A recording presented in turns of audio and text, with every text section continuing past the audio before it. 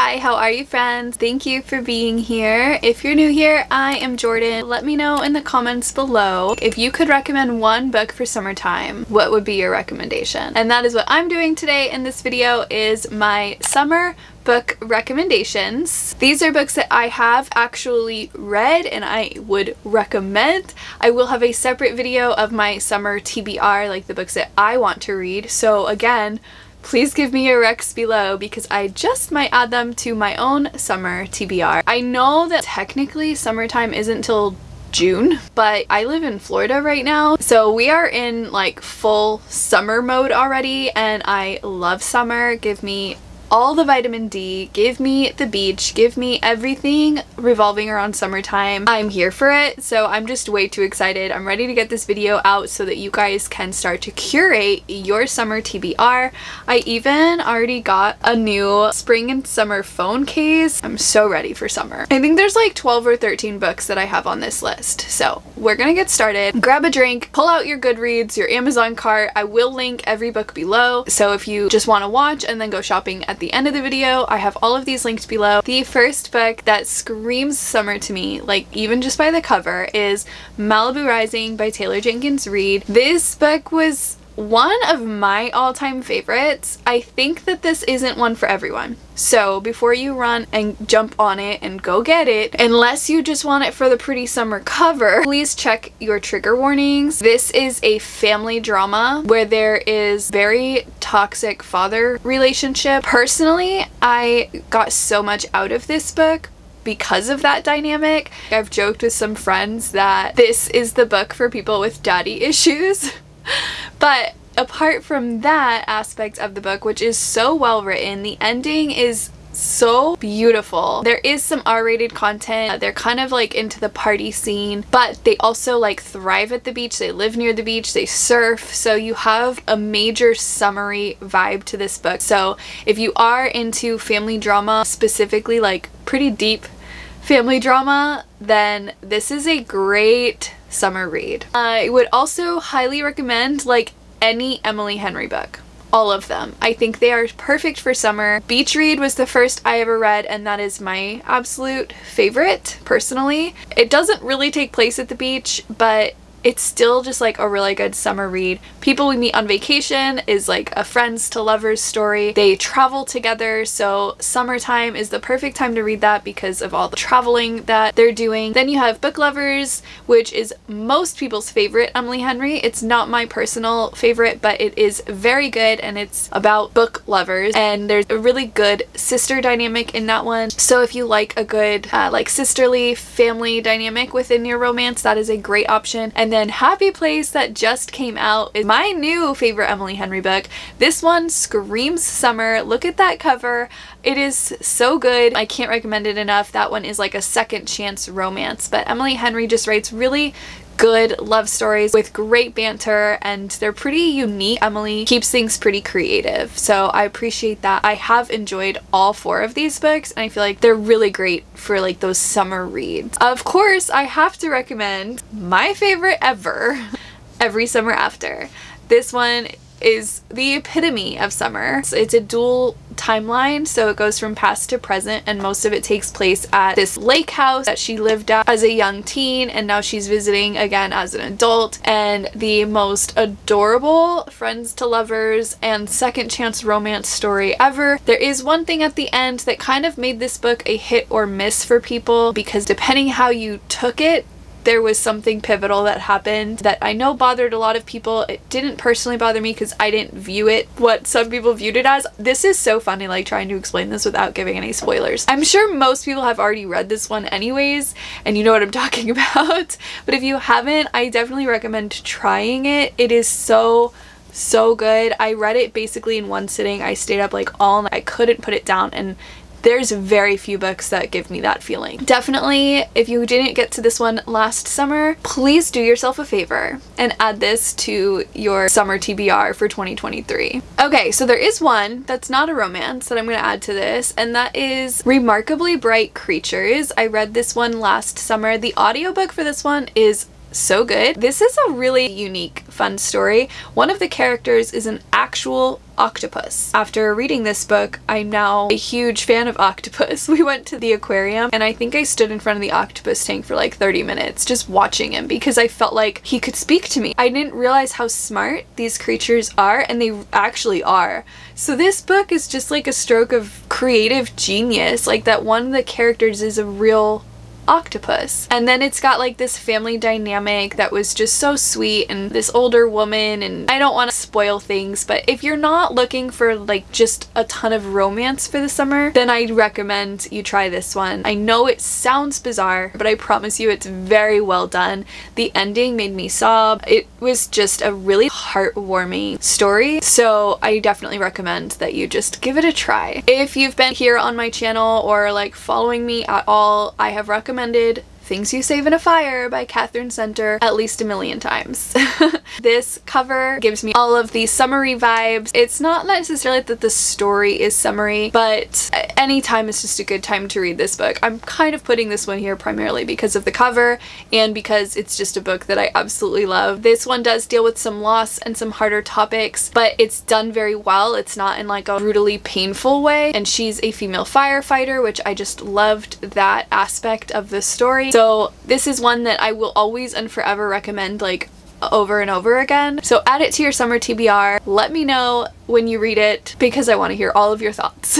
For my friends that are fans of Little Women, there's this book called Jo and Laurie that came out several years ago. Again, I'm primarily putting this one on here because of the cover. I just tried to like find books that I really enjoyed that had like the pastels and blues and pinks, and this cover just fits the summer vibe, and this book was really cute. I personally am a very big fan of Little Women. It's one of my all-time favorites, and this one, how do I explain this without giving spoilers? If you've never read Little Women, this is gonna be spoilery, so maybe just like skip the next 10 seconds. But this book is about what if Jo and Laurie ended up together. I appreciate how like the true Little Women story ended, but this was a really fun retelling, and even the way it was retold was like, wait a second, like is this the real ending? And she just wrote a different story for Little Women. It made me think a lot, but it was also like a very enjoyable one. But it's not going to compare to Little Women. Let me just like preface it with that so you don't go into it expecting like such a moving and wonderful classic story. But it was very good, very worth reading. Obviously, if you're a fan of Little Women, and you need to read Little Women first. Oh, I do have another book on here that's not romance. Salt to the Sea by Ruta Sepetys. I read this one years ago. To this day, one of the best and most creative historical fiction stories that I've ever read. It takes place on a ship, so like think Titanic, and it's a true event that happened in history, yet I had never even heard of it, and more people died than even died on the Titanic, so I'm not really even sure why like this specific story isn't told more. How had I never heard of it? Even the overall like storyline and the different characters' point of views, this book was just very well executed, very well written. I enjoyed it from cover to cover and loved learning about a different time in history and this major story that happened. And obviously it's a good one if you want a historical fiction for summertime because it takes place at sea. So it is a great season to pick that one up if you want a historical fiction that is gonna be like really fitting for summertime. Okay, so I have read a lot of Colleen Hoover books, and I feel like most of them are talked about so much that I don't talk about them a lot because they're already talked about so much.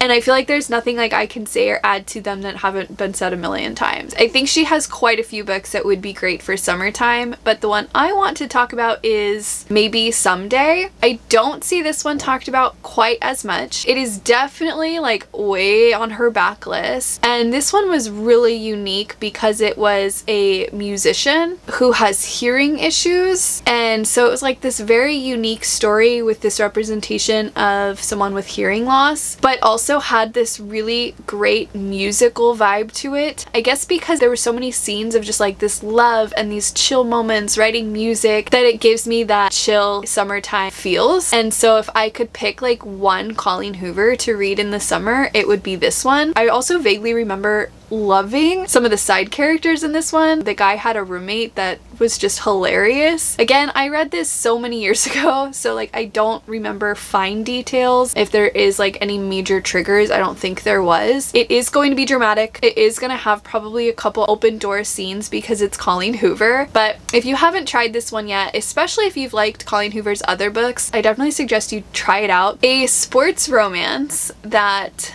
I feel like is a great one for summer is Say You Swear. I just read this one at the beginning of 2023. I loved it so much. I need this book to get some more hype. It is a big one. I think that that deters some people, and the first 100 pages of this one are hard to get through. Like for me personally, I didn't connect with the characters. They really annoyed me and it was hard to get through, and had I not known going into it to expect that, I think people are maybe like discontinuing too soon. For a sports romance, I think that this is a good one for summertime because, again, the cover, but also there is a lot of stuff that's happening between the college semesters and in that summertime. And this one is like really unique because it's about a second love. Some stuff goes down with the first love and she's like not really open to a second love. The male in this one, Noah,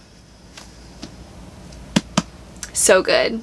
So good. One of the best fictional men I've ever read. So add this one to your summer TBR. I also could not possibly have a summer Rex video without recommending The Summer I Turned Pretty, because like obviously it takes place primarily in the summertime. It's going to give you all of the young love and romance and summer vibes. Like it's gonna be everything you need to feel like you've been put smack dab into the most nostalgic summer. It's got a love triangle between brothers, it's childhood friends to lovers, and it has the TV show now, so you can watch that. I just love these books. They're YA, they're so fun and flirty and cute and are just perfect for summertime. And the last books for my summer recs are the Magnolia Parks books. These covers, I mean, they're so summery. I would read these any time of year because I'm so in love with this series.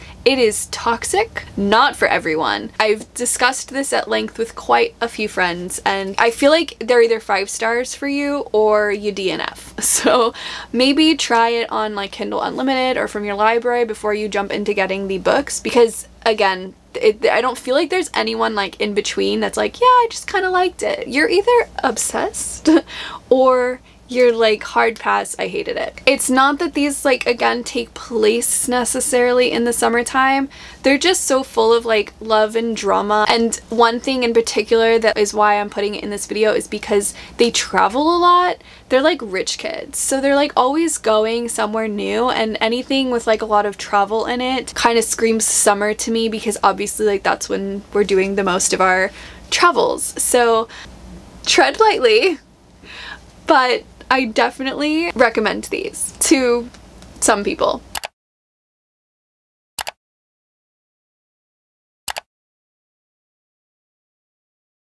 That is going to conclude my summer recs. Again, I will have a summer TBR video for all of the books that I personally want to read this summer, and you could probably get some really good ideas even off of that video that will be coming out. If you liked this video and you haven't subscribed already, please hit that subscribe button and stick around. It truly means so much. Every single one of you that is here that watches my videos, especially those of you who comment and talk to me and like let me know that you're here, I just really appreciate you. Also, if you want more, please consider watching another video. That really helps my channel out, and I look forward to seeing you guys in my next video. Summer breeze through the trees, you like a getaway. You and me, you like the summertime love. You like the summer